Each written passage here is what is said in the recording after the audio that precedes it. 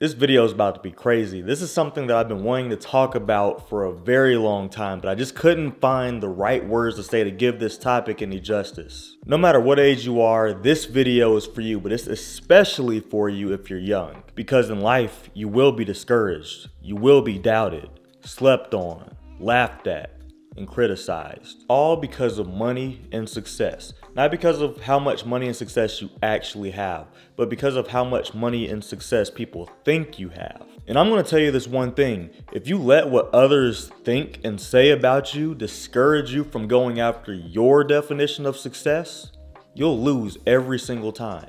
Hey, what's up? My name is Reggie Bryant, and this channel is all about personal finance and personal growth so you can better yourself every single day and live life on your own terms. We're going to get into this video. When you take a look around, how many happy, successful people do you see? How many people do you see who are in a good place financially?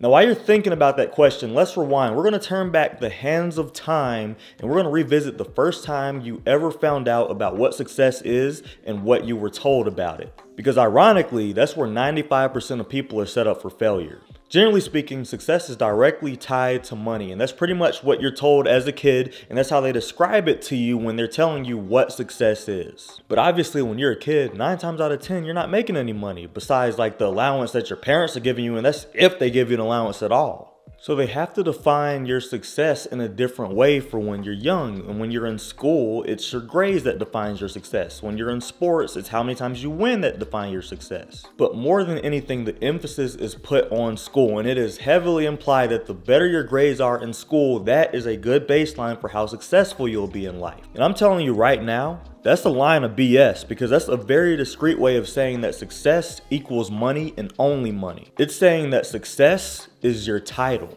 Why do you think classes like physics, calculus, biology, and chemistry get so much hype in school? Because they aren't easy classes to excel in, and you see successful people like doctors, engineers, and scientists taking these classes when they were in school. What are those careers and titles linked to? Money. What is money linked to? Success. Let me ask you something. How many janitors are considered successful? How many waiters and waitresses are considered successful? Exactly. Yet we don't know anything about them. We don't know what she does outside of work. We don't know what he's doing.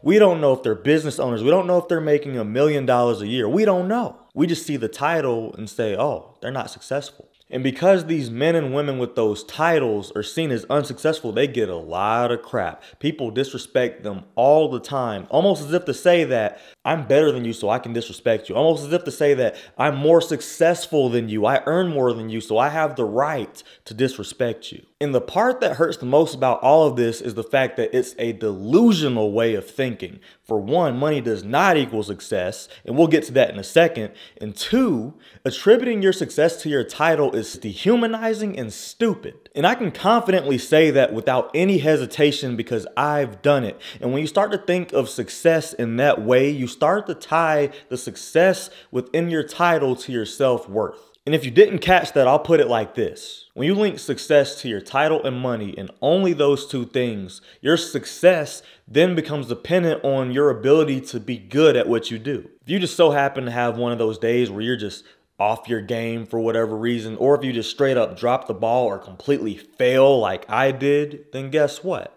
You lose any sense of self-worth and confidence you thought you had, all because you dropped the ball, or all because you made a mistake and the wrong person found out at the wrong time. One time! It just takes one time for that to happen. And after that one time, your world starts to crumble. And I'll tell you this, I've been through that more times than I can count, and each time was just a little more devastating than the other. And it's partially because of the fact that with every single space I wanted to step into, I wanted to own it. I'm very competitive and I like to dominate. In school, I dominated. In the gym, I dominated. In martial arts, I dominated. In drumline, I dominated. So of course I approached work with the same mentality. And I started off pretty good at first. You know, I was asking all the right questions. I was displaying good leadership qualities. I was coming in early, leaving late.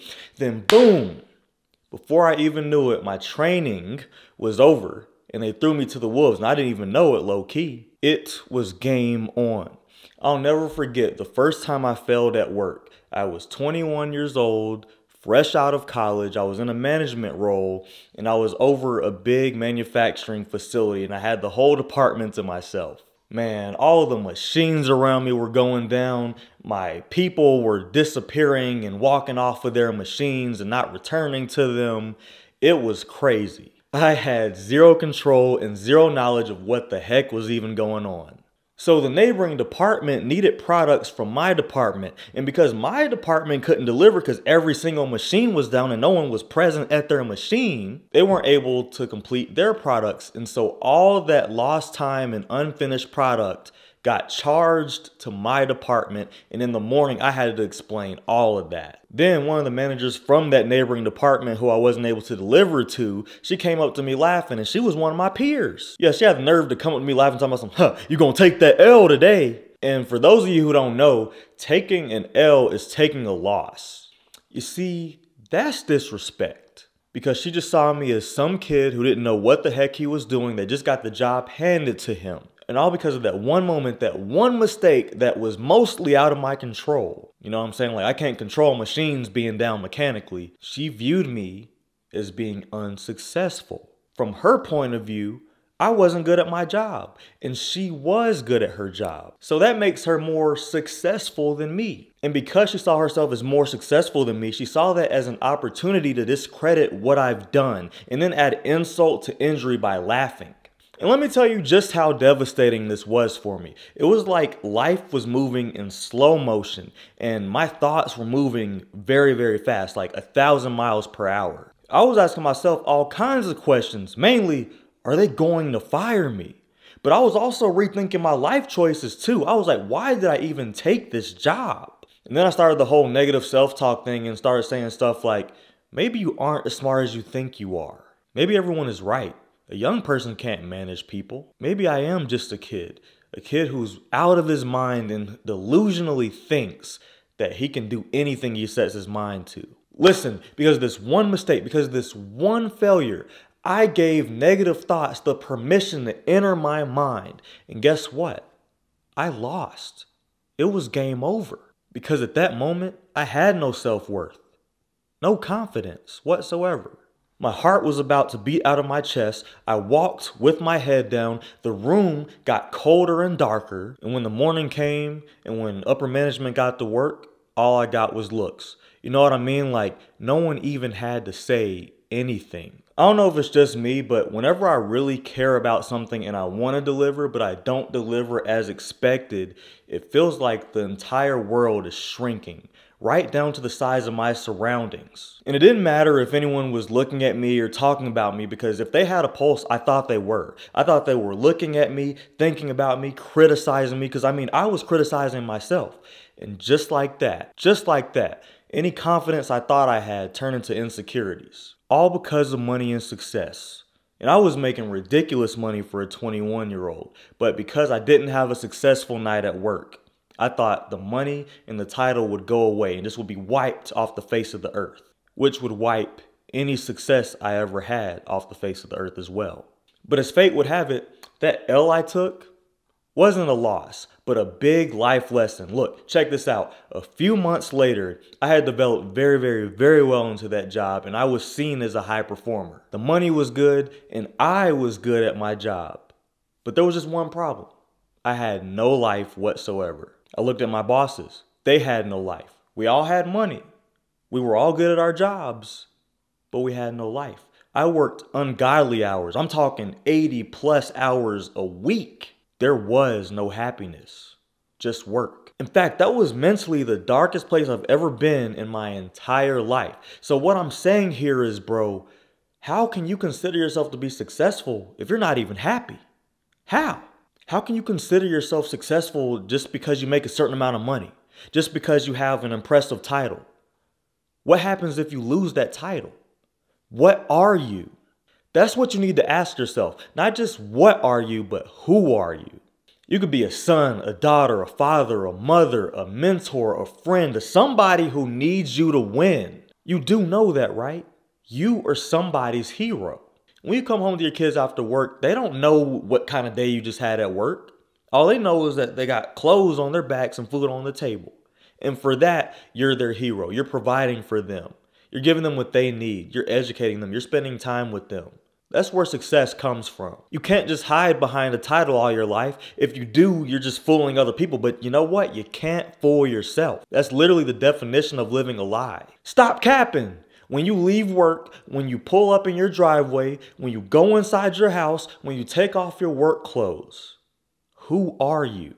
And are you truly successful? I don't care if you're a business owner or if you work retail. Look in the mirror and ask yourself that. Because that's what everybody wants, right? Everybody just wants to be successful. But everyone just has a different definition of what success really is, and they all have a different way of going about it. Are you happy? Do you enjoy what you do? Do you fully understand your self-worth? Are you being smart with your money? Are you able to provide for yourself and those who count on you and then some? Because that's what success is. I don't care what anybody says. If your answer to any of those questions was no, then you're just not there yet. Maybe you're just not cold yet. And that's okay, bro. And it's not about making 6 figures a year. That's all you ever hear everybody say is, I want to make 6 figures. I want to make 6 figures.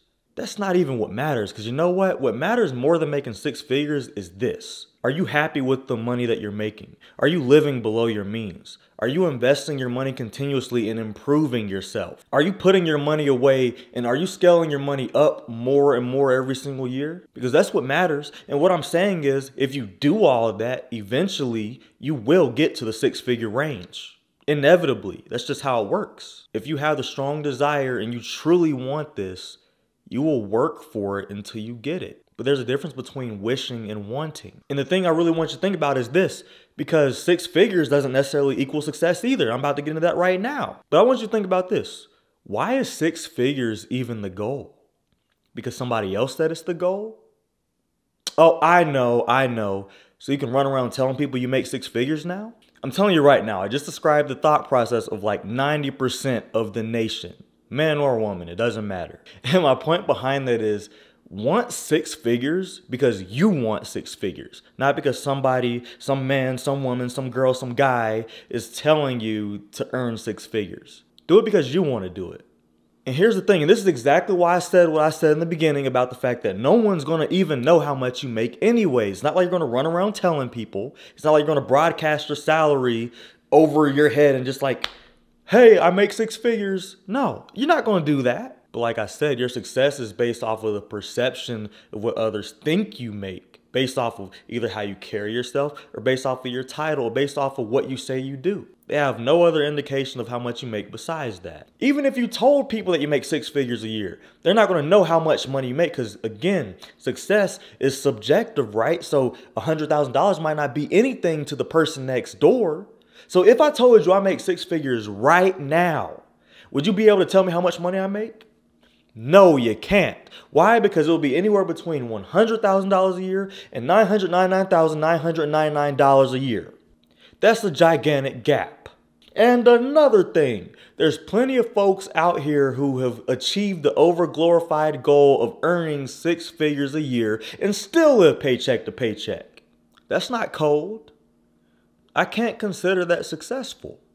Nope, not when this guy over here makes $50,000 a year, but he's got investments. His house is paid off. He's got all kinds of savings in his account. He's happy. His family's happy. He's got assets. He's not reckless with his money. He knows what the heck he's doing. Which one is more successful? Look here, the money you make is not what makes you successful, but it's the money you retain and the happiness that you have in your life that makes you successful. That's what makes you cold. Always remember that.